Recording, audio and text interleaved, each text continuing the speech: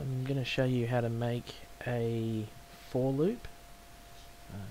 This is how I do it. There are two other ways of doing it, but they don't give you as much control over the loop.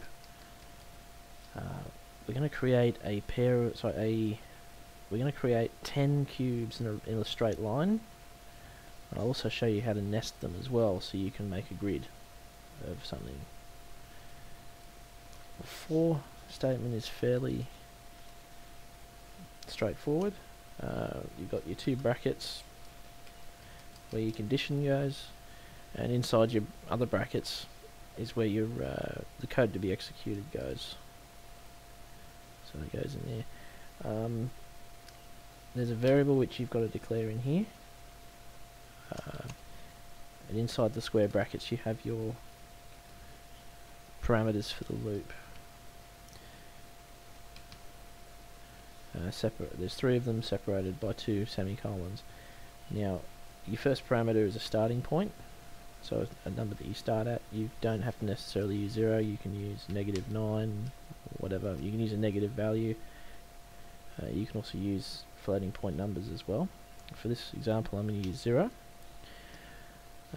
Next parameter is a increment parameter. So this is how much it'll count by. And then the next increment is where it's going to finish.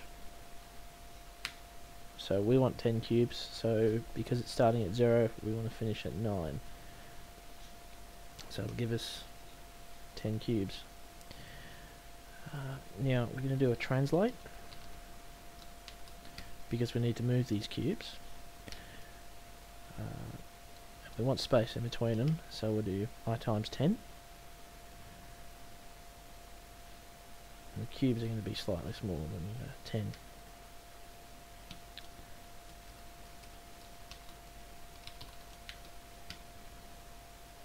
We'll go with a 5mm cube.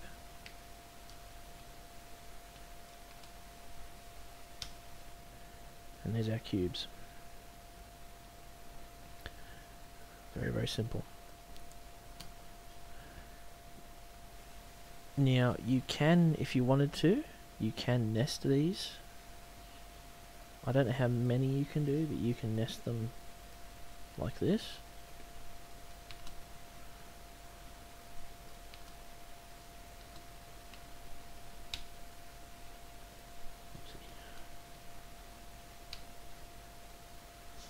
And yeah, there we go. We've got two nested if statements, which have now generated a grid. You can also put a module in here.